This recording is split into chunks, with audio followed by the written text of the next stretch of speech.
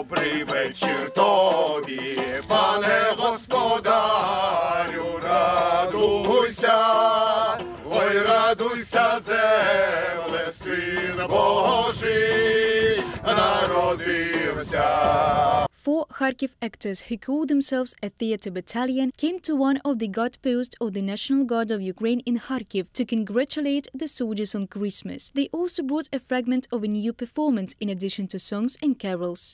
Good afternoon, our dear heroes. We came to you and brought you a gift, a performance that we had put on the day before. It is still new. A small fragment, congratulations from the bottom of our hearts. So Ukrainian folk farce during the war.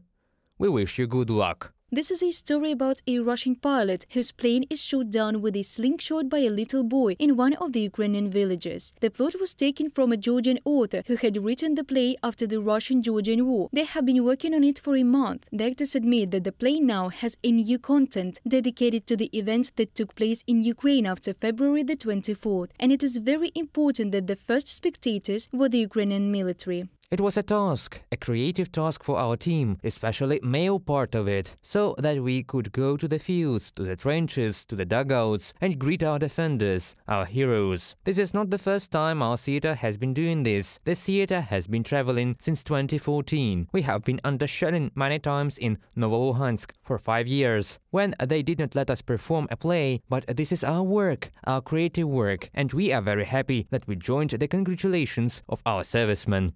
In addition to the artist, a military chaplain, Father Alexander, has also come to the front line. He says that he will celebrate Christmas in the trenches for the first time. He has held a Christmas service and believes that while Ukraine is at war, all the efforts of the people should be directed to victory, and it doesn't matter which church calendar to celebrate this holiday. Whether we celebrate it on December 25th or December 26th or January the 7th, doesn't matter. This is a big, big holiday from the nativity of Christ, so no matter what day we celebrate it, we always greet God. We need God in our souls, and that we always remember Him. Igor is one of the 6 sentinels at the defensive point of the National Guard. He and his fellows have been here since August. Their task is round-the-clock surveillance of the border with Russia, so that enemy reconnaissance groups and their UAVs do not penetrate here. The man says he is grateful to the artist for the moments of joy and positive before the New Year holidays. But so far, all thoughts are busy with what gifts our military is preparing at the front line in order to hold the line and prevent a second attack on Kharkiv. Well, firstly, our soldiers stand on the front line. We are more on the defensive, but our guys are fighting greatly. I think that Russians will receive our gifts for the new year.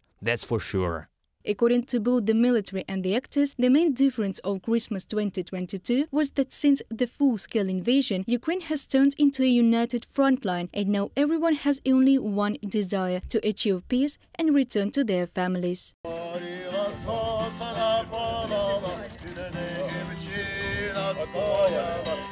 Reported by Dana Kolesnik, Natalia Bilokudrya, Andriy Domovy, UATV News.